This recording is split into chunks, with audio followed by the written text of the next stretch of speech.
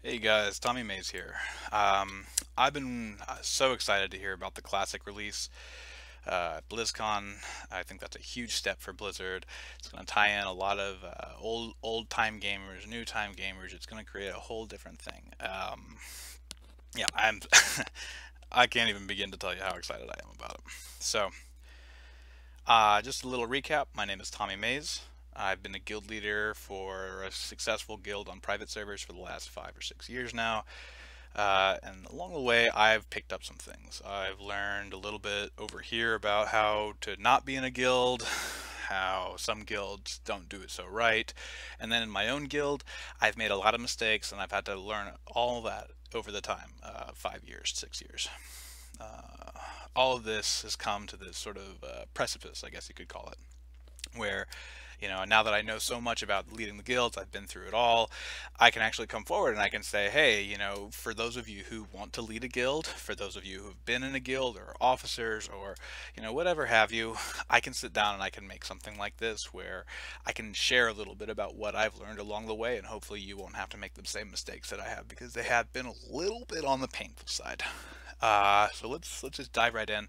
I made a whole PowerPoint presentation about how to lead a guild. It's basically very basic. So if you've been a guild leader for a while, you probably have already run into this. For new players who are coming into WoW Classic, this might be something just to consider because it's a totally different animal than retail WoW now. So let's get into it. This is just a simple commentary on how to create, build, and lead a guild in Classic and Vanilla WoW. All right, so going through the contents, we're going to go through creating a guild, recruiting for the guild, managing the guild, loot structures for the guild, leadership styles, and then we're going to do a quick review and kind of a summary at the end. I hope this doesn't take too long. I'm pretty excited about where it's going to go, and chances are I'll do a lot more elaborations in different videos, but just for the sake of keeping it short and sweet, I'm just going to try and do this as fast as possible. All right, so vanilla WoW, same as WoW now. Two factions to choose from. You get the Alliance or the Horde, whichever one you really want to go for. Basically, like Coke and Pepsi, with a little bit of a twist, as one side has shamans, the other side has paladins. You don't have either. So if you like paladins, that's great. If you like shamans, go for it. Have fun. There's a little bit of a racial thing, but it's big because paladins and shamans are like night and day. It changes PvP, it changes raiding, it changes. I mean, without one, you really forget what it's like. Okay, so the reasons for the guild in pre-BC, vanilla, or classic WoW. It's needed, it's required for every single content thing you want to do in late game. If you want to raid BWL, you want to raid AQ, you want to raid Nax, you need a guild, because chances are pugs aren't going to be able to do it, at least for the first part of it. It's an organized group of a team to get you epics, or at least the guild epics, every week. It's a social hub to network and make friends that play WoW, so you already have a similar interest, go for it. One of my favorite reasons for the guild is to pool resources for a common purpose, because you have people that are doing all kinds of farming, all kinds of professions.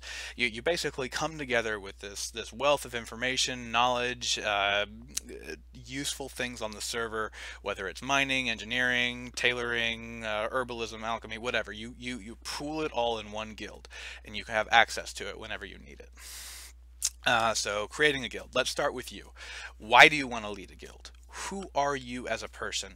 What is your short-term and long-term goal about making a guild? And what is it that you can really offer to this guild? Like, what is it that you can invest in this guild that will make it successful?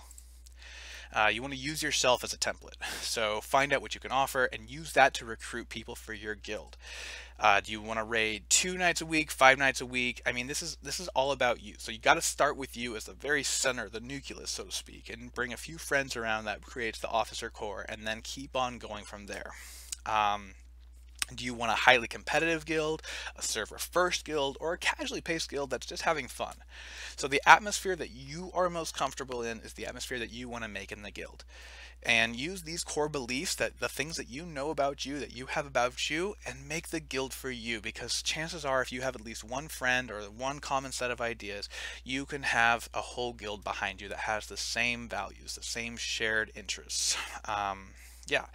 And let's go your circle. Who do you know? Who in your circle do you know? Who has strengths and who has weaknesses that can be good with you, and who has some strengths that you don't even know about?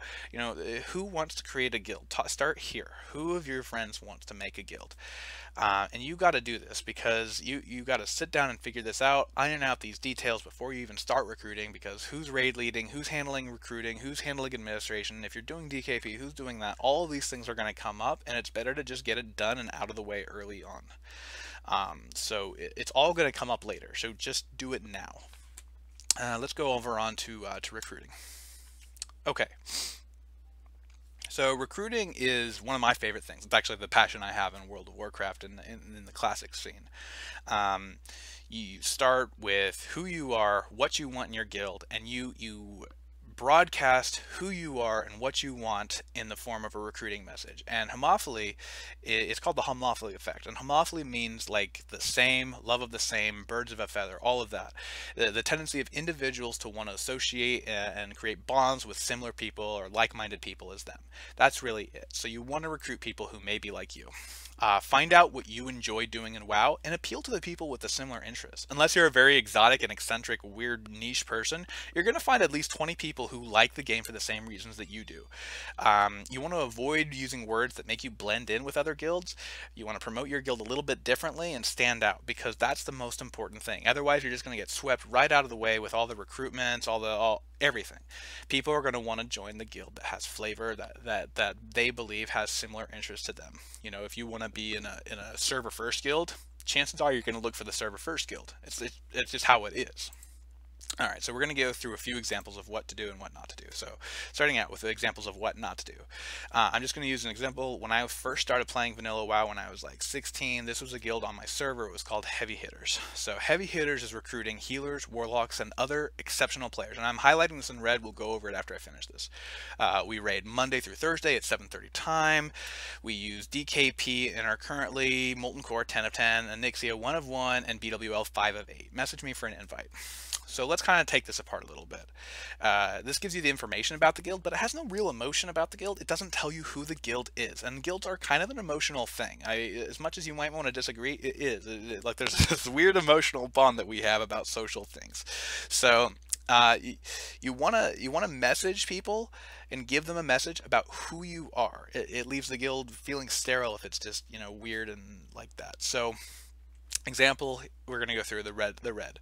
Exceptional players. Okay, so if you're looking for exceptional players, chances are you're not an exceptional player. You're just a player who's looking to be carried, or if you're saying that, I mean, for an exceptional player, it's like, I don't want to deal with any of that. That looks needy. So you want to talk to people who are like-minded. When you say we're Molten Core 10 of 10, Onyxia 1 of 1, and BWL 5 of 8, chances are that you want to just report the highest level of progression. So just get that out of there, because it leaves this weird, like, we've done so much but not really kind of feeling. And then for the last one, message me for an invite. This is kind of a desperate plea. Like, please message me. I need you to join my guild.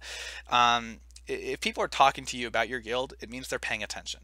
So if they look at this and they message you, they don't know what you really want, and they're going to waste your time eventually. That's just kind of the bottom line of this. So let's go with an example of what to do. All right, Heavy Hitters is recruiting iron-lunged alpha males to join the pack. We blaze through 5 of 8 BWL, and we roll dub Molten Core, where we chill Monday through Thursday night at 7:30 server, high as. If you want to sit back and blaze with a bunch of 420 friendly guild that kills, we need healers, warlocks most. So let's go through the green here. Iron lung alpha males. People who think they're iron lunged alpha males, and you're talking about that as sort of a call. People who believe the same as you, people who think the same as you. That's who you're talking to right now. To join the pack, you're talking about you have a strong group of people who have similar ideas, similar beliefs. They're part of a pack. There's a strict hierarchy involved, but it's a firm thing that's going to get things done. They're going to go hunt and they're going to go get the kill. We blaze. Okay, so you're talking about a 420 friendly guild here. If you're not 420 friendly, this guild isn't going to appeal to you. Like for me, I don't want to do that. But you know what? For some people, it's a big deal. That's who you're recruiting to. So that's who you're talking to. So that's the whole point of recruiting, is you want to talk to the people who are like you, or who you want in the guild. That's the best thing, the best case scenario is, and you want to make people laugh. You want to give them a sense of feeling in the thing. You want to, oh, you can become a little bit more emotionally invested if something can draw out an emotion in you. If it's happiness, if it's sadness, if it's, giddiness, if it's sarcasm, like whatever you feel most attracted to, you're going to look for that in a guild. And people are going to look for that in your guild. So if you want a bunch of sarcastic assholes in your guild, you're going to get it, man. Just go for it. Just be sarcastic. All right, so be honest about your goals. This is going to save you so much time in the long run. You want to tell people who you are, what you want in the guild, and be unapologetic about it. It avoids confusion and misinterpretation. Just go for it. Just tell them who you are and what you want. Some people are looking to be the best. They're looking to feed their egos. Some people just don't like the silly mistakes, or they just want to be around more experienced players. And some folks just want to be in a social guild that just hangs out and talks to each other. I mean, if that's what you want, that's what you're going to go for. So find the right fit for everyone. Not everyone is going to be a good fit for your guild. So doing this will ensure less problems later on for the guild. Oh, I have these ideas that you guys were wanted to be this, and no, just get rid of all of that. Tell them honesty. This is what we are. This is what we want. This is where we're going. Boom. No more confusion. No more misunderstandings. And this is the goal. If people are on board, they're on board, and they're going to go. So let's go. Let's just kind of hurry this up. Let's go to managing and leading. All right. The art of balance. All right, making a guild, keeping the ball rolling. This is something that took me a long time to really understand. It took me, I kind of realized it when I was in a guild, but I didn't really understand the importance of it when you're actually leading the thing, or you're part of it, or you're the officer or the guild leader, whatever it is. This is something that's so important. So morale. It's one of the most important thing I can possibly ever impart to you guys. Keeping the morale strong is the most important thing you can do. Always make sure you keep your morale strong, and I really cannot stress this enough. You want to deal with drama quickly before it becomes a problem. You want to handle things fairly because you don't give the piece of gear to the person who's your friend or trying to impress. So many of your problems just arise because of this. So make sure that things happen on a timely manner. Nothing breaks a guild's momentum or attention or morale like sitting down and waiting for something. If you're waiting for over 20 minutes, you're waiting way too much. People get frustrated, and bored people lead to drama leads to problems lead to the dark side. Okay, so be efficient, be concise, be there. That's the most important thing. Okay, so keeping the ball rolling. Mistakes happen, be cool. Sometimes you need to tell people that they're doing something wrong. Do it off to the side. Don't do and blame games in front of everybody. This is just going to create more problems. Nobody wants to hear an officer flame some guy for 20 minutes while they're, everybody's just standing around doing nothing. So once you do this, you talk to them about it in a much more private setting. If you can't seem to get it, you need to you need to remove them quietly off to the side. You want to realize that you're setting a precedent. Anytime you do something in raid or in officer chat, or you're setting a precedent. So when you're talking to the group of people, if you start treating somebody poorly or treating them a certain way, chances are people are going to do it because they see, the guy up top doing it. It's okay for them to do that too. So if you sarcastically pick on somebody in the raiding environment, chances are they're going to want to do that too, and they're going to do it. So it becomes socially acceptable. Let's move on to loot structure. It's a big issue, so let's go into it really quick. For those of you who don't know, DKP is drag and kill points. You get points for killing bosses, for raid attendance, for sitting off on the side, just running around collecting stuff, as long as you're there. There's a point cost for an item, and you bid for it, or you just buy it outright. Hybrid is a mix between Loot Council and DKP, and this is a little bit harder for me to go into, but we'll still try it out anyway. And Loot Council is about 3 to 5 people deciding where loot goes, given items that will be beneficial to the guild, receiving items that are good for your class. This is where the sort of like the balance is, and DKP can do this too, but there's just a whole dance. It becomes more hybrid at that point. Okay. So let's go through a few pros and cons with DKP. High majority of players favor DKP. It alleviates officer interaction with the loot distribution, provides I want to do air quotes here, fair place for people to spend DKP on items they want. And on the con side, problems of hoarding DKP. It reduces items players get for progress. And I'll give you a little bit of an example. Let's say you're a DPS warrior, you've been saving DKP since Molten Core. Your gear is absolute shit. Like, you are just like the rock bottom, the greenest of goblins. You're looking at, and you have enough DKP that when you kill Neff, that somehow your guild gets up that way. You kill Neff, Ashkandi drops, and now you're the Valor Warrior with Ashkandi. You're a joke. It's not funny. You're not going to do much. You have a good weapon, but you don't have any gear to back it up. So it creates weird problems. And because of this, people will hoard DKP and they won't pick up items that will be a benefit because they're going for the high ticket items. So, and it also can create a bid war. And this is another problem too, is, you might have an item that costs 25 DKP, but people are going crazy for it because it's one of the biggest ticket items. So you go into these bid wars. This also takes time, by the way, out of your killing experience. And, people are going up 60, 80, 100, 150, 120, 200. I mean, they'll throw so much DKP at an item that they won't even have a DKP for another set of items that might really benefit them, but they're just going for the most wanted or the rarest drop or whatever have you. Let's go to Loot Council. Pros. Officers, this offers the leadership the ability to give items to players who need it. So you're going to look at the biggest upgrade in this situation. It gives leadership a much more hands-on approach. So if this is you, Loot Council might be a better option for you. You want a hands-on approach. You want to be the driver here. It's the best loot distribution system for a progression guild. You're putting items where they need to go so the guild as a whole moves forward. The cons is highly susceptible to officer corruption. You can look at this and be like, that's mine as an officer. And if the guild doesn't like it, who cares? So, you can give yourself items that you don't even need, that won't even benefit you, but you just want it because you're the officer.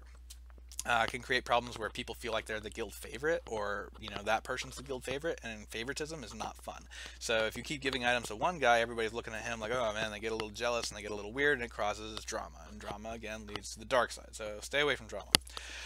Officers can pass loot to people whom may not benefit them the most, and this is part of the double-edged sword system of pros and cons. You have on one hand, loot council can give it to the best person or the very worst person, depending on not who the loot council is and how experienced they are in the game and their understanding of class mechanics. All right, let's go to the hybrid. This is harder for me to identify because it generally takes a little bit of both. So you have like 20%, 20-80 or 80-20, 70-30, 30-70, all that. So I'll give you an example. Only warriors and rogues can bid on this piece of items, or only these two warriors and one rogue can bid on it. So you're kind of using a point system, but it might not be DKP, it might be something else, who knows. But you're also, Loot Council is encouraging these people to get this item. So it's a good thing for progression as well. This is also can be really tailored for your guild needs and your leadership style. So it's not a bad thing. So you might want to consider this one too. And let's go into leadership styles real quick because we are running out of time.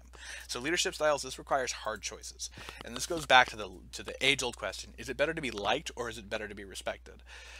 This ties into your guild structure, your identity, the rules of the guild, the public image of the guild. I mean, you name it, this is going to come into play. So the real question is, what leadership style do you have? Leadership styles do matter because personalities are at play here. So let's keep that in mind. Funny guild officers can be really encouraging, be the inspiration, be the joke. And I usually fall into the funny officer category. Serious guild officers can be highly effective. They encourage perfection and they give a strong sense of purpose for people. You want to be, in that serious mindset, that focused mindset, and get things done. So that's a really important thing to have in a guild. You do need a balance. Imposing guild officers can be the effective motivators. They can create a climate of extreme rigidity, a fear of loss. People want to please them. So this is good. I mean, it's not a bad thing. People want to please them and they don't want to piss them off, because if they piss them off, the chances are they're going to get kicked out of the raid, they're going to get kicked out of the guild. And so they really want to impress. So that, it does create kind of a nice thing because everybody's trying super hard. All right, so let's go through a quick summary, quick review, all of that, and we're going to be done here. So morale is the most important thing any guild can have, and you want to guard this really well. It's a really just keep it close. Keeping your people inspired, engaged, and coming to the raids every week is one of the hardest things you can do in vanilla. I can't stress that enough, because sometimes, man, it is just such a bother to go. So most vanilla guilds never really stop recruiting because there's high turnover. This is just part of it. You never get out of this recruiting mindset. You might tone it down, you might slow down, you might only accept a few people, but you never truly stop recruiting because so many people leave, or life happens, or this happens. There's always something that's going to come up. So you want to, with that in mind, you want to create an atmosphere where people want to come back. No one wants to farm Molten Core for months. Thank you, Nostarius, but no thank you. I don't want to do that. Nobody wants to farm Molten Core with bad loot for months. They keep coming for the feeling it gives them. It's an emotional thing. Again, you're coming here because you're addicted to WoW. You're coming here because you want to escape your problems. You're coming here to be with friends. Whatever it is, you're coming here, and there's an emotional reason behind it. And so People will do what they want, and if they don't want to go to Molten Core because it's a problem, if they don't want to go to BWO because it's a wipe fest, they don't want to do this, you're going to have to keep recruiting. So keep it lively, keep it fun. People will want to come back and you won't have to recruit so much. All right, creating incentives. You can give DPS gold incentives to do better in raids, but you also need good tanks for that. You need to find out where your guild is. You want to create internal competitions. You want to create situations where people have to have some fun together while being in the guild. This is like events and social things. And again, seasonal settings, casual fun. Create events that people will want to come to, have a good time. You know, if it's an off raid day, you know, people are going to be on. They might not all be on, but you can have some fun while you're there, and it does create bonds. I mean, the closer you are with your guild members, the better it is. So it fosters bonds in the guilds. It gives people a reason to engage. You understand a little bit more about people, what their professions are. Maybe you can do some trades, like offer lower rates, whatever it is. And then we're going to go to the golden rule. Okay, before you do anything in the guild, always ask yourself one simple question. How does this benefit the guild? If you're always asking this question and you're always trying to benefit the guild, you're not going to go far straight. You're going to make mistakes, your problems are going to happen, but your heart is in the right place. You're always trying to do better for the guild, and this is a great place to be. We all make mistakes, we all learn from them. So I wish you the best of luck. I hope your guilds are successful, and I hope you have a great time. Thanks for watching.